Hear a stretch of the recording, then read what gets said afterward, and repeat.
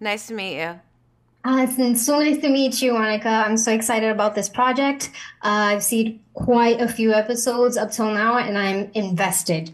Yes, thank you for So, watching. so I'm always excited when I see female names in the credits as showrunner and creators because it's not so often you see them, and when you do, it's often accompanied by a male name. So in your case, you have not one but two credits just in the opening. One as executive producer and the other as creator. I was very watching very attentively. So that is very exciting. So first of all, based on Swanson's book Manhunt, why this story? Why was it so important to take this story to the screen? Thank you so much. Yes, I think that it's still rare for women to have the opportunity to tell, such an original story, such an ambitious, large scale story. And so I'm so proud to have achieved that.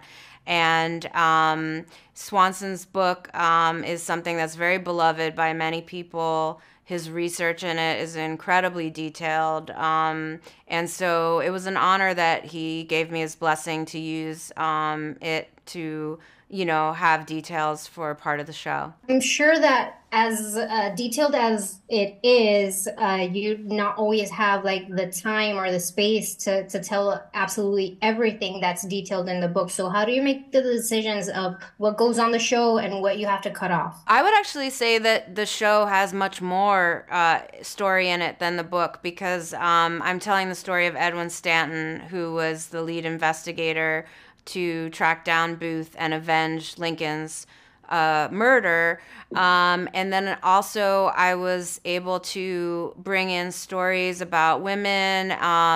And other people who were affected by the assassination. So Mary Todd Lincoln and black witnesses in the trial for the conspirators.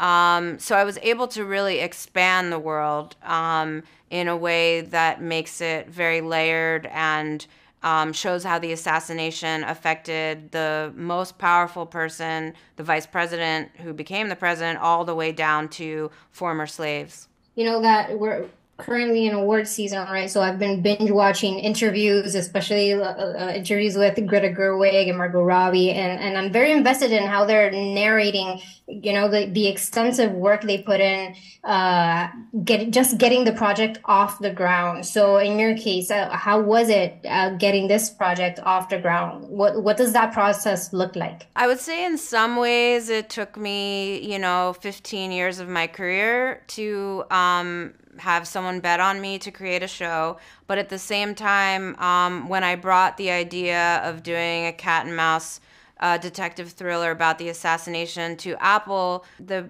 executives I pitched to instantly understood the potential of it in the room. Amazing. So thank you so much for your time. It's a great show. So thanks. Thank you so much. Nice to Okay. meet you.